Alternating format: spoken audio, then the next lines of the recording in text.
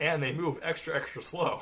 So Lightning Shield would be a good counter to Siege even, because it does that immolation effect, and it does hit mechanical units, which most Siege are. So except for maybe I don't know, Siege tanks, probably Lightning Shield wouldn't be that effective against. Actually, probably be a bad idea to put Lightning Shield on Siege tanks. But on we're talking Night Elf here, so if a Night Elf player is opting for Glaive Throwers to counter your Shamans, probably not a good idea. So I don't know if this is a good counter or not. Night Elf players can tell me what their experience is.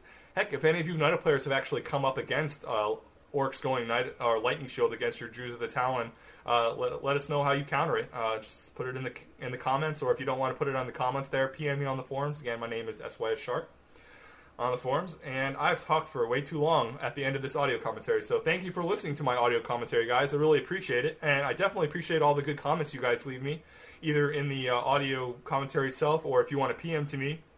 I really appreciate it. Even if it's not good comments, constructive criticisms, I read them all, and I try to improve myself with every audio commentary, and don't know how successful I've been in doing that, but I love doing this, and I do it basically just because I love it, and it makes it all worthwhile when I get comments in my PM box that says, hey, I really learned something from your last audio commentary, keep doing it, I appreciate the good work, whatever. So yeah, please send me more PMs, guys. I love hearing from you, and I really want to involve the community every chance I get into this, because if you guys aren't listening and you guys aren't supportive of it, we're basically talking to nobody here. So hopefully you guys learned something from this one, and maybe I'm going to do some more audio commentaries on innovative strategies. So if you guys have any other maybe innovative strategies that you've heard about, or maybe you do them yourself and you think they're audio commentary worthy, I'd rather do audio commentaries on you guys' games than on pros, because I don't really think I'm qualified, and obviously you guys probably back me up on this, that I'm not qualified probably to do audio commentaries on pro players like, my big faves like Grubby or, Rotterdam, any of those big people there, or Lucky Duck. I love all those guys, but they're on a whole different level than me, and although I enjoy watching their replays, and I think I know what they're doing, I really don't. And I'd rather get the audios and the replays from you guys, because, those are replays that a lot of players on WCR probably haven't seen already. All the Grubby and top player replays, they've seen them all. They're on the front page. So why would you want to see an audio commentary on those guys? Not to diss any of my other audio commentators who are definitely doing a good job of commentating on those pro players. I actually just listened to a Phrase audio commentary who did one on FOV versus an Orc player on Lost Temple, and it's actually going to be on probably before this one, so if you haven't checked that one out, definitely check it out. And also check out a Tainted Suns article on innovation.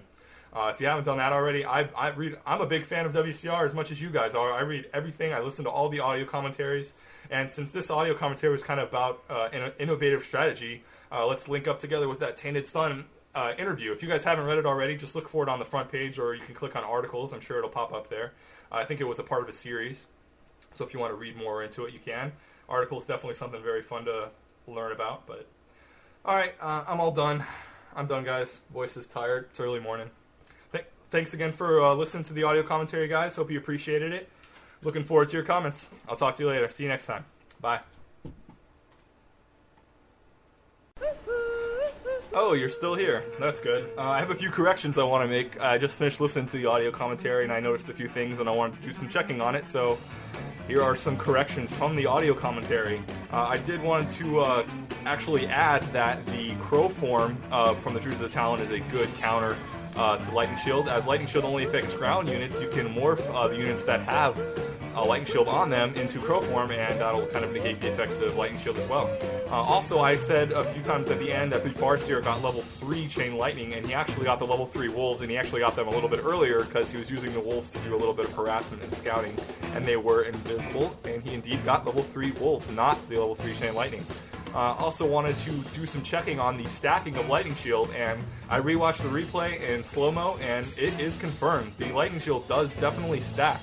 And if I'm wrong on this one, please call me out, because I will rewatch that replay 3 or 4 times and slowed it down to 1/2 speed and looked, and there were definitely some Druids of the Talon that were taking the hits constantly. You could kind of watch how the HPs of the Druids of the Talon went down incrementally, definitely when they were closer to multiple Lightning Shields. So I'm going to say that this one's confirmed, guys. Lightning Shield does stack.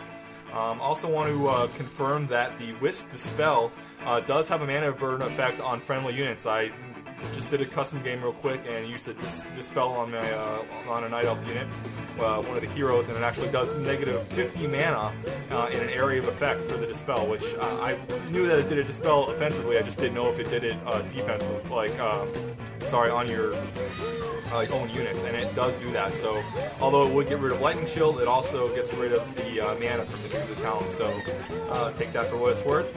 I also wanted to point out that I mentioned that Dryads have an auto dispel, and although they do, it doesn't work on Lightning Shield because it's kind of considered a beneficial buff, as you can move the units in and use them offensively. So if you want to use Dryads to do the dispel, you have to manually cast it. And correct me if I'm wrong on that one. I actually didn't do any testing on that, so call me out on it if you want. I think that's about it. Just wanted to make some few corrections on the audio commentary. Thanks again, guys. See you next time. Later.